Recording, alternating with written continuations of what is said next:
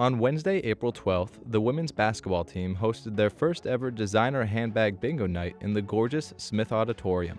Over 75 participants, from players to elders, entered the banquet hall eager to win bingo games and raffles for some beautiful prizes. It's a fundraiser. We're trying to raise money for our team to travel to California next year. It's 10 games of bingo, and at the end of every game, someone's going to win a designer handbag. Before the event, the basketball players helped guests to their seats, handed out tickets, and arranged prizes. My job is to sell raffles, sell extra bingo games. Mostly everybody's just here trying to show hospitality, usually sell stuff, greet people, talk to them, get them familiar with our program. Bingo may have been the highlight in the banquet hall, but it wasn't the only event held that evening. We also have like 13 different raffle prizes, anywhere from a couple additional designer handbag to some gear and to prizes donated from the community. We got Michael Kors, we got Coach, we got Tory Burke. I think that's how you say it. Other products featured included Dooney and Burke, Vera Bradley, and Kate Spade. Midway through the fun, a Jasper standout won herself a handbag. I definitely got my money's worth, plus more,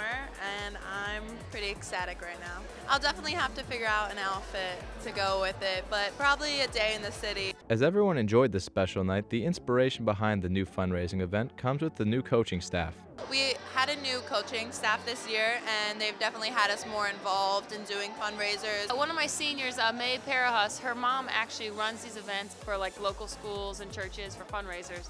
And when we were at Maeve's place for a team function, she was telling me about it, so I asked her in the spring if we could do one for us, and she said she would help us out. We actually have the grandpa, he's the one doing the bingo calling. This event marks the second and final women's basketball fundraiser of the year. In addition to their annual phone-a-thon, next year's designer handbag bingo night will have all proceeds towards the team's trip to play overseas. For the Jasper Journey, I'm Cameron Cullen.